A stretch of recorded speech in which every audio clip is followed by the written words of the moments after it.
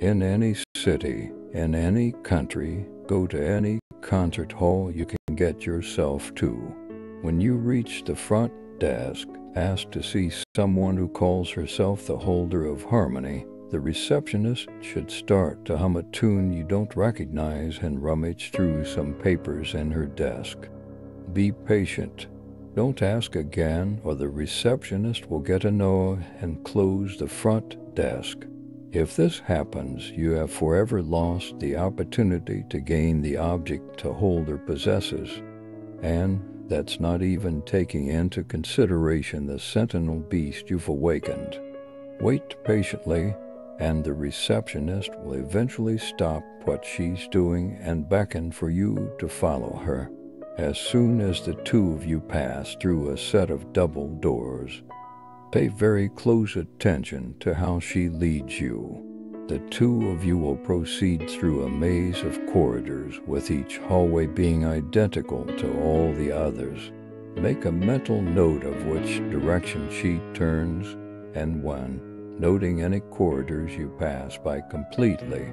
Suddenly, at a random intersection, she will say good luck and abandon you in the maze, leaving you to fend for yourself. Continue in the direction the two of you were going, acting as if you just passed through the double doors, and then follow the receptionist's directions exactly. No matter which directions you take, your path will eventually dead end at a battered wooden door. If you made so much as a single mistake, demons that even the devil himself fears will greet you on the other side.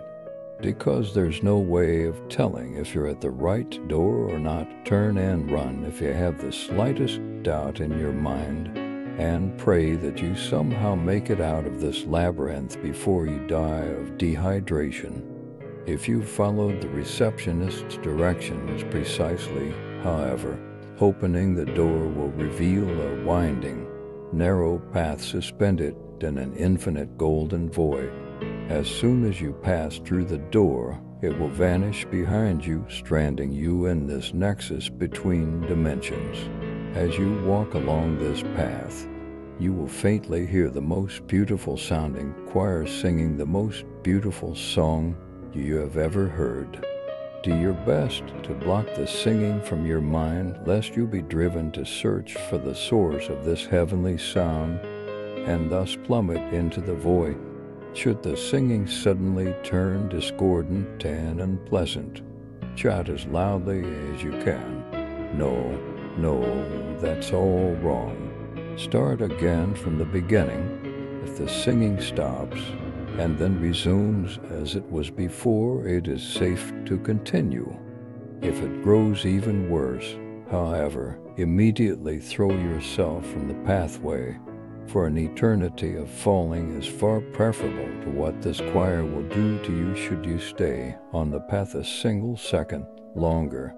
After you've tread this path for what seems like days, you will eventually reach a large door crafted of solid gold, with a platinum knocker mounted in the center. Knock exactly 12 times, no more, no less. Knock any other amount of times, and the door will fling itself open as soon as you touch the knob, releasing foul creatures beyond explanation to torture you for a number of eons equivalent to the amount of knocks you were away from 12. After knocking 12 times, open the door. You'll find yourself in a concert hall much like the one you started your journey in, only in a dilapidated state. On stage will be a single woman sitting on a stool, playing a pan flute. Take a seat and listen to her perform. As soon as you hear the slightest pause, ask her just one question. What makes them resonate? Make sure you ask during the silence, for the holder does not like to be interrupted in the slightest, nor do the hundreds of horrid concert-goers suddenly materializing all around you like their concert being interrupted by an outsider like you. If you ask at the right moment, she will stand up, place the flute on the stool and sing to you the entire history of every one of the 2,538 objects, including the 2,000 lost objects. She will sing in the voices of every great singer who has ever lived. But focus not on the music. It is there merely to distract you. Instead, pay attention to the words she sings, for in a seemingly random place, you will hear the phrase "da capo, all fine." The moment you hear this phrase, shout out, "Bravo, well done." Miss this phrase, and her words will soon be drowned out by the song you heard on the winding pathway, except this time you will be able to see the hellspawn that creates this beautiful music behind her.